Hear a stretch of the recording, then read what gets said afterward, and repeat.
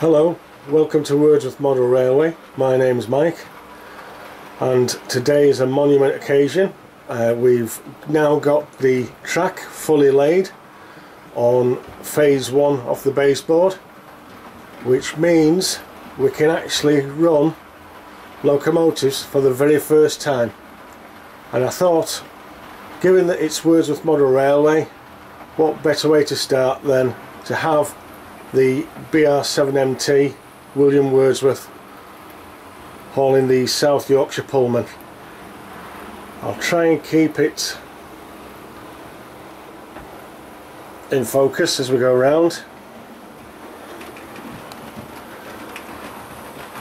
I mean, okay, it's still basic baseboards, but we've got locomotives running.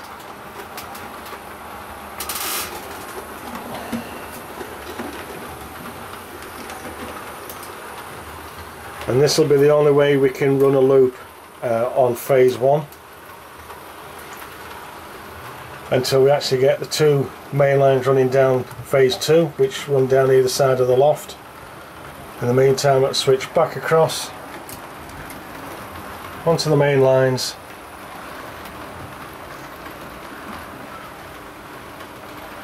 and then we'll be able to have 4 locomotives at Wordsworth Grand Station. So I'm really happy today to get up and running with locomotives. Let's get this one back into the station, and we'll get the A4 Sir Charles Newton running in the opposite direction.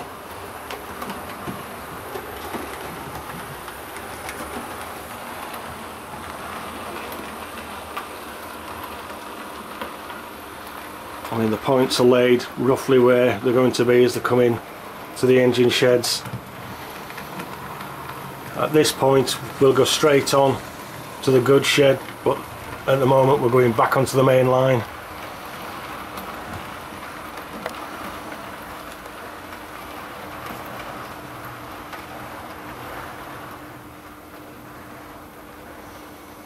It's hard controlling the train and the camcorder all in one go. Okay, we'll rest that hair there. I'll just have to switch off the camcorder for now, so I can switch a couple of points, because there's no points wired up to any point motors just yet. And let's get Sir Charles Newton running.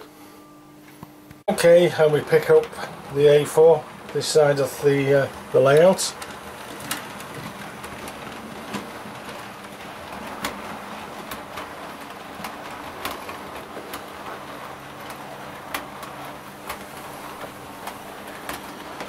I mean, there is many years of work just on this phase 1.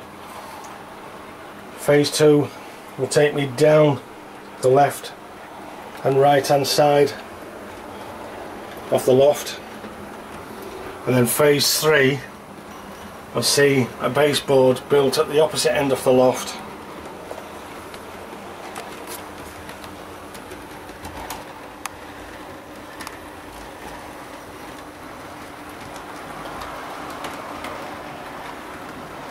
Where the 2 tracks will come round and come back up. I've got something special planned for down there as well, but given that it's going to be a couple of years down the line, and things always do alter with layouts, I won't say too much about that, but it's so satisfying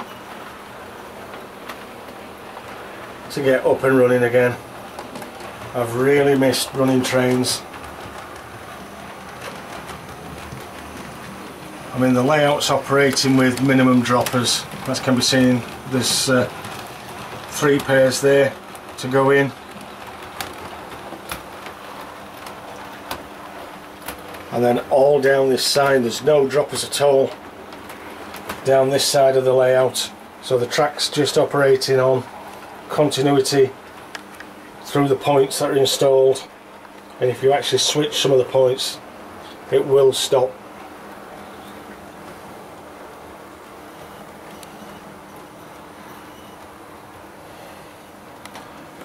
I've had to salvage these Hornby points from the old layout just so I could save £160, but all the Pico points are performing really well, and I do like these smaller plastic insole frog compared to the Hornby.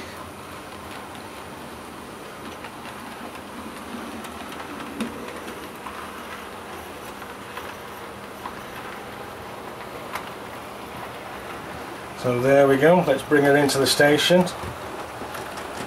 and we'll bring this one to a halt,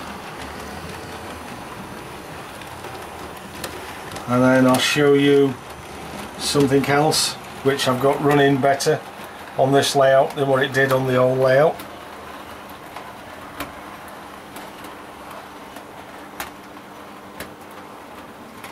I mean, it's nice to actually get 5 carriages into the station here at Wordsworth now, compared to the 3 that I used to be able to get in. So that's really nice.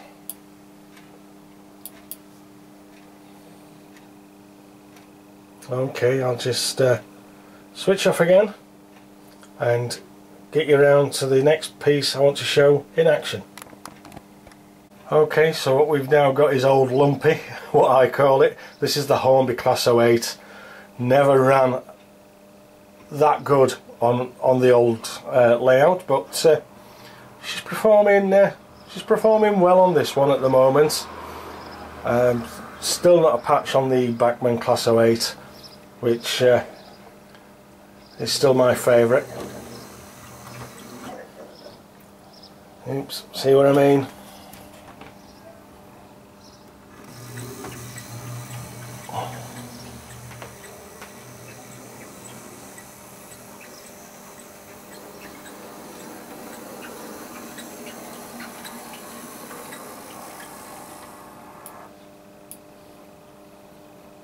And then obviously that'll take coal wagons up to the coal stage, and then we've got a coal drop where the coalman can come collect all his double cobbles and singles to deliver to the households.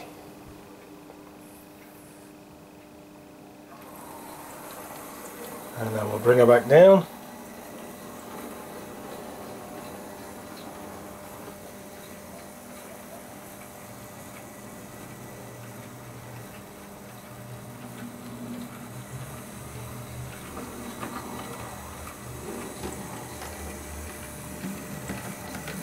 And we'll bring it to rest there. So that's Wordsworth Model Railway at present. Not so much bare baseboard now, but most of the track's laid. All I have to do now, I'll pan you around. This is where the double and triple engine sheds will be going. They'll be fed from these points, which will take us back round and then I'm just testing to see where the point drops. This is for the goods yard, which will come round. I mean, the track's not in yet, but they'll run down this side. There's a little point here which will give me somewhere to stable the 08 once it's shunted the wagons. You can see the main goods line there, so the locomotive will drop them off on that track, and then there's the other line which will have the goods shed, and then the shunter will come off its side and pick up the wagons and bring them into the goods shed to leave that loop free. So if need be, I can run some trains round on the inner loop without taking it into the station. The bonded warehouse is just being moved for now. I've got to extend the first track because that's where the cattle dock's going to be.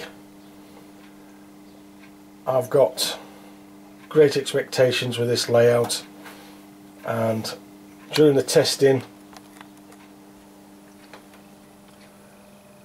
using the locos that I've now got running, I'm quite happy with the movement and the switching from track to track. I mean, the two main lines shoot off down here. Can't take it any further just yet. I've got some cork to lay there, and then the two main lines will shoot off down that side of the loft. Be a nice double road engine shed off the turntable there, and there'll be a double road engine shed this side. Everything else that's bare on this layout has been now left for scenery, such as houses, fields, a few roads. Even this baseboard, I'll get some houses and roads running through it. I'll bring round to even more scenery.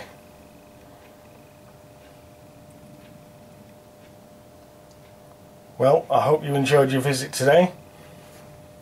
My name's Mike. This is Wordsworth Model Railway,